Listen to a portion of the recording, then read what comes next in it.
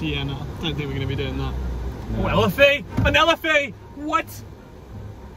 Are you fucking kidding me right now? Harrison, we're here to film an LFA! No, you're not. Yes, we are! Fuck you guys! What? You tricked me? Yes! Oh, I love you for that. That's great. Oh, that's the greatest surprise. What? Oh my god. Ah, that's the coolest thing. There it is. That's the coolest thing.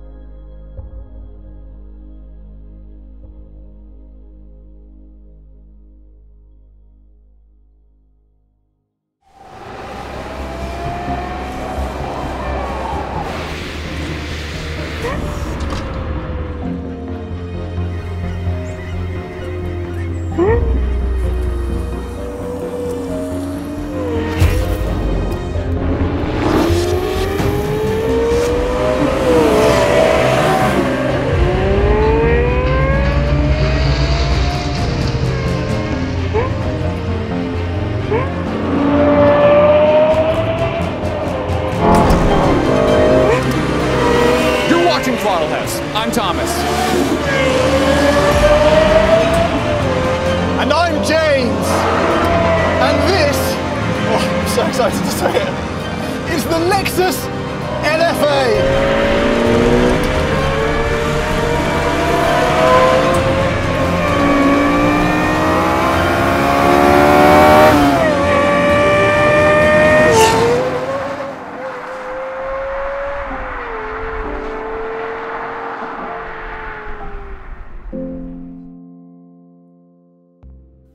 The Lexus LFA. A car that the world has decided now costs more than double what it did when it first came out. Why? We'll get to that.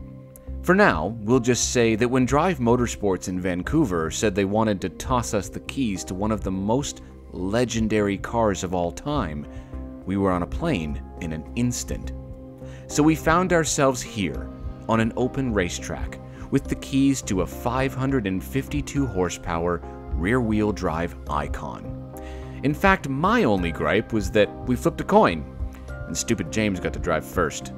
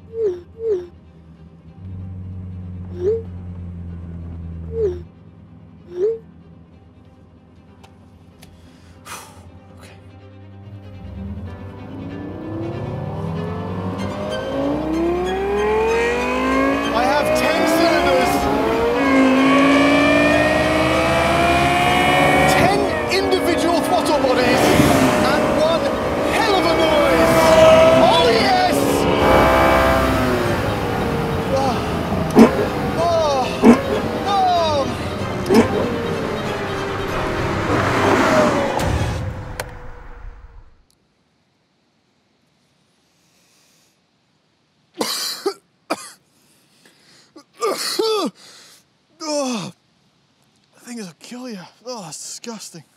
It is an honor and a privilege to be driving this car right now. The amount of engineering it took to get the car to sound like that deserves so much respect. They manufactured it, they worked to make it scream the way you're hearing it right now. And the engine itself is art. It revs so quickly. The throttle response is instant. It's light and it just revs to 9,000 RPM.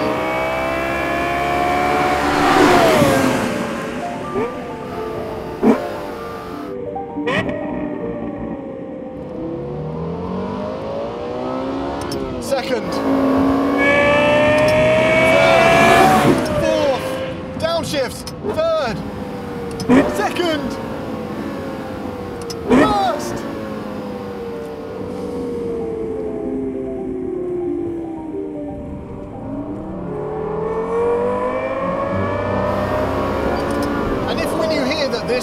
very expensive supercar only does 0 to 60 in 3.5 or 3.6 seconds.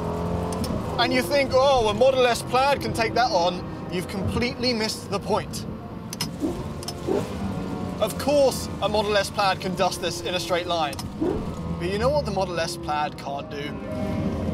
Near as much everything else.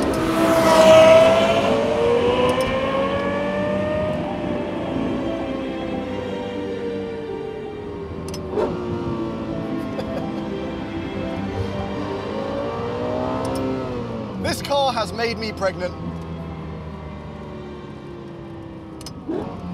Yep, I'm pregnant. Yep.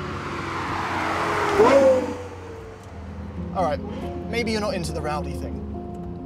We'll drop it into auto. Now, coupled to that 10-cylinder glorious engine is a 6-speed transmission, automatic.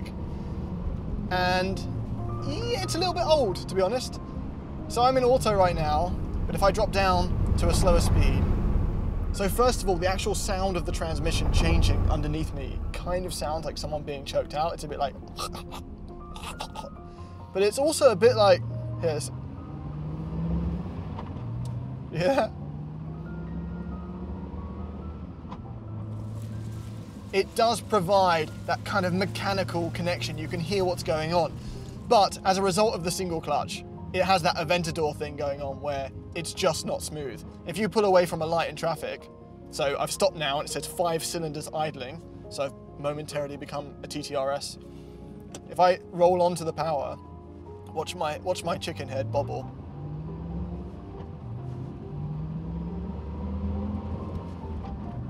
It's not a smooth experience because it's taking that extra second to get to the next gear, which is not something a double clutch would do. Some say it adds character. I think it's a bit of a downside to this car. However, when you're on it and you switch it to sport, that little Dobby the house elf who's underneath you getting the next gear ready for you comes alive. And it shifts faster. And suddenly, Master has given Dobby an LFA! Dobby is free!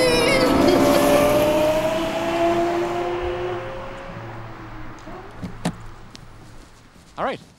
Okay. Watch it. Come on. No. Let's just take a minute. Oh my. Can I I need a cigarette. You don't smoke. That's how crazy it is. Great. Let me drive it. No. We got to talk about design first because I hate this part. I think myself I have to talk to you and not drive the cars. The audience needs a breather as well. Okay, fine. The Lexus LFA. It's great looking. Anyway. No. Come on. There's more to it than that. Okay. All right. You're throwing all the work they did to the design in the bin, but just by getting back in. Okay, fine. All right. I have some things to say, and I'm going to say them now. Okay. I think that this car is really unique because it looks very mid-engined, but it is front-engined. Okay. It is also mid-engined because it's front mid-engined. It's front mid. Yes, so that means that, for those that don't know, this is the axle line where the wheels, like the center of the wheels are, and the engine is entirely behind them towards the driver. It's pretty cool. I want to have a look. The weight balance is great. I want to have a look at the engine.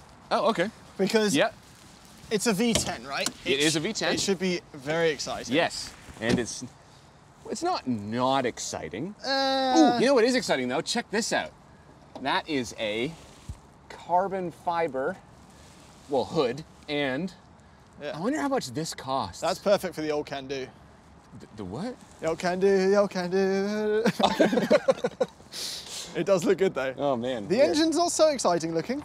No, it's clean. Yeah, what is exciting looking, well, it's not looking. What is exciting is the engineering that went into that airbox. It's great. It's everything about this car is designed for acoustics. And as I'm sure you found out, and I have yet to experience, it must sound great on the inside, right? Right? What does it sound like on the outside? Amazing! Right? Yeah, it's really good on the inside. Those 3 exhaust tips are really cool. Yeah. But yeah, no, it is still a beautiful engine. It's not brightly colored or whatever it is, but just knowing how much engineering went in this car, every single thing in this car is bespoke to the LFA. That's what makes it so interesting. I don't know if it's a traditionally pretty car. It looks very Japanese. Okay, I see what you mean. It's not like the most like it's not a Ferrari 458. Do you know what I mean? Like there's simple elegance. There is some elegance to the design, but it is very. That's so light. Yeah, I know. Ooh, cool. But it is very like. What's the word? It looks designed. Yes, on the road, it Yeah. looks rather special. It does look crazy. Like I love the wing mirrors. I love the headlights. I love this little whoosh whoop right here. All right, let's have a look at the inside for a while. Thank you so much. I think because you need to really appreciate it first, right? It's like the half the taste is in the Can smell. I at least sit in the driver's seat for this? Yeah. Okay. Yeah. Okay. Oh yeah, you can see the carbon fiber chassis. Okay, I closed the door, but I just have to believe you. It's yeah. so cool. The legendary carbon fiber. You know, they redesigned the whole thing. Everyone knows the story. If you don't know the story, they designed this entire car out of aluminum, and then they're like, not good enough. Yes, Carbon but then fiber. in push production, ages and ages and ages. Yes. Okay.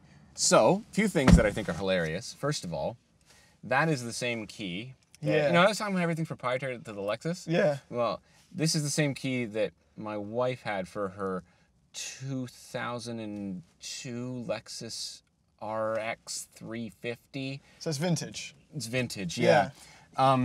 There's that, and then there's the infotainment, which I'm going to show you in a second. But before we do that,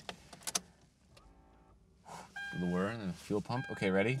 Listen to the starter motor. You're not driving it yet.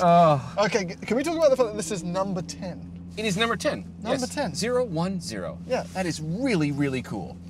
Out of 500. There's some really, really, really interesting stuff in here. Not the infotainment. That is the same as. It's the same as Lexus is right now, by the way. Just They haven't updated it yet. But they've updated this moving pad. I almost prefer this to the current touchpad. Yeah, I agree. Yeah. It feels like very 2000s IBM laptop. It's 100% what it is. Yeah. Except the graphics are worse. So, the steering wheel is beautiful. The leathers are beautiful. Carbon fiber is beautiful. This is a great spec, the white on the red. It's so nice. Really awesome spec. There's just like there's a lot of like stuff to explore in this car. Everything feels really, really thought out. Do you know what I mean? Like look at these. Look at these. I think that's my favorite thing. They're so neat. I love that. And this door handle, you can see they left that bolt exposed, and there's like this beautiful hinge, and it just feels so expensive. It looks like something that could come off of an Iron Man suit. Yeah, yeah. Why didn't they carry this down? Let it trickle down to the new models. Which? These indicators. Oh, I know. I don't know. They might just be the best looking in the industry. Yeah, absolutely. The fact that you can get in a $250,000 Maybach and it still has Yeah, just like regular. the same thing as an A-Class. Exactly. Oh, maybe that's why they didn't do it. Or maybe I just answered my own question. They've kept it special. They've kept it special. Yeah, but like the other things that are really neat, the way to adjust the seats is really cool, right? It took me a while to figure out how to use it, but once I did figure out how to use it, it's like second nature. You just had to recalibrate. Yes, exactly. And they're just really cool looking. Also, there's the leather is so nice, and the entire part of the seat is kind of like smooth, and you get in the car and you just kind of go Yeah. into the car, right? But you've got the same Shrek ears that you get in the other Lexus models. Yep. Even the surround of where you put the key in is carbon fiber. Really? Yeah. Oh, yeah. There's just a few details in here. This is stuff we don't usually talk about, like how to physically operate the vehicle, but it's really neat. To put it in drive, you select a paddle and turn the parking brake off. To get out of that, you have to pull both paddles and put you in neutral, similar to a Lamborghini. But to go in reverse, you have to go from drive to neutral and click this reverse thing over here. And if you want to get out of that, you have to click both paddles into neutral and then one paddle into drive. It's like a symphony of movements to do a 3-point turn. I think symphony is a good word for this car. Well, I don't know. I wouldn't know. Because I haven't driven it yet. When you think about a symphony, it really is a collection of inputs. Would from you get out? Yeah, okay.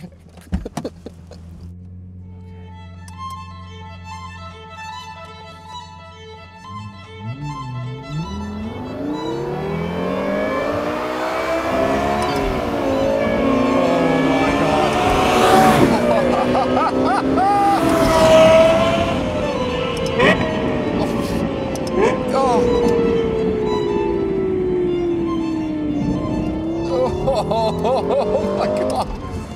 Oh, I have so much to say. Oh, yeah. I'm supposed to be reviewing.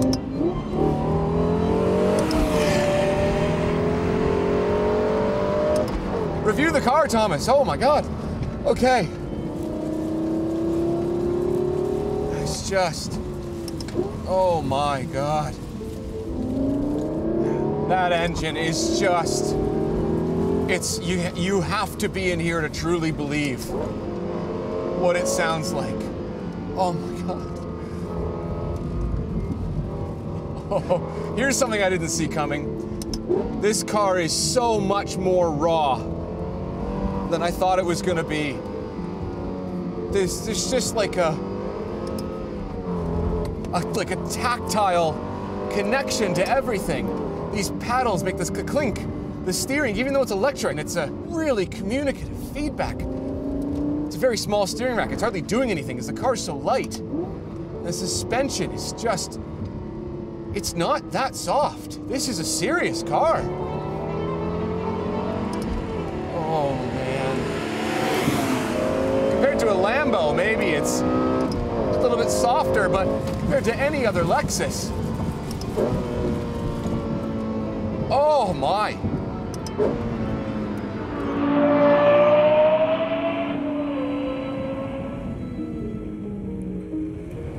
Many cars share parts, but the parts in this are all Lexus LFA, as we said. Like the suspension components are all aluminum and this carbon fiber floor.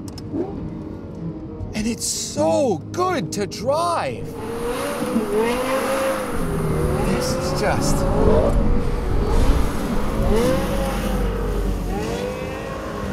Oh my God. His steering is perfect. The chassis balance is, and I don't use this word that often, perfect.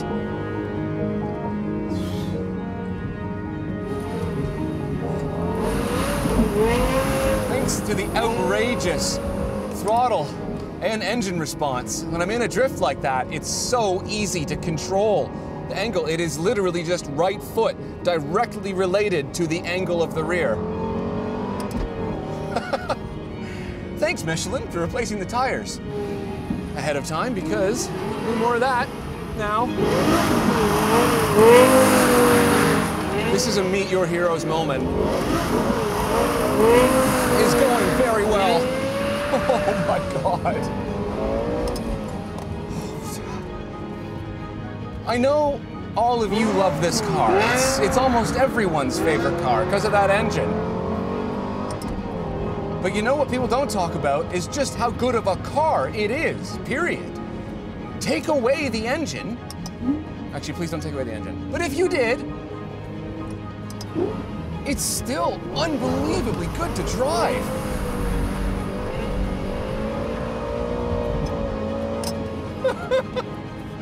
What on earth?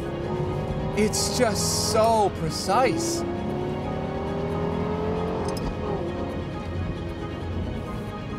All of you want this car to be good. I wanted this car to be good. It's good. It's maybe the best. This is one of the best cars, if not the best car I've ever driven.